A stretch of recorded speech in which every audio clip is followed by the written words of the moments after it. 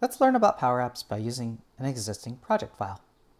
Here, the hard part's already been done for us. This is an app that currently has the capability to help teachers with reading fluency. A reading passage has been pasted into this rich text box. What we will want to do is we're going to split up each one of those words inside the reading passage so that a teacher could interact with it. They could select the word to show that a student has missed a word as an error. And then we want to be able to give a little bit more information about each of the errors. How did a student pronounce it? What kind of error was it?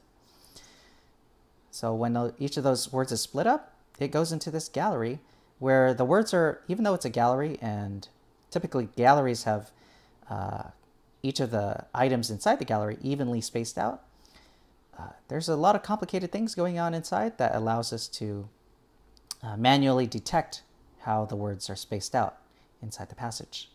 We won't need to go into detail about that. All we need to know is the hard work's already been done for us. We're just going to work on learning how to design an app. So this button does the heavy lifting where it breaks up each of the words. It gives each of those words an ID number. So the first word is the, its ID number is 1.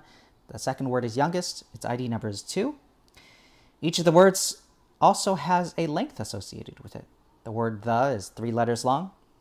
The word young, Y-O-U-N-G-E-S-T, is 8 letters long.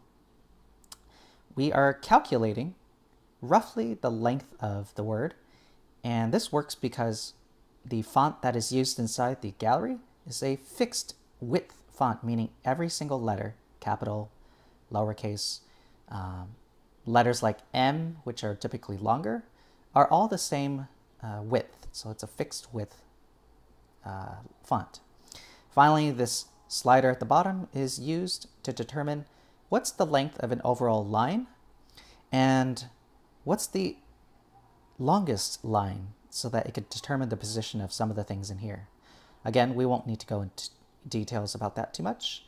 And finally up here we have credit being given to the artist of an icon that we'll be using as part of this project.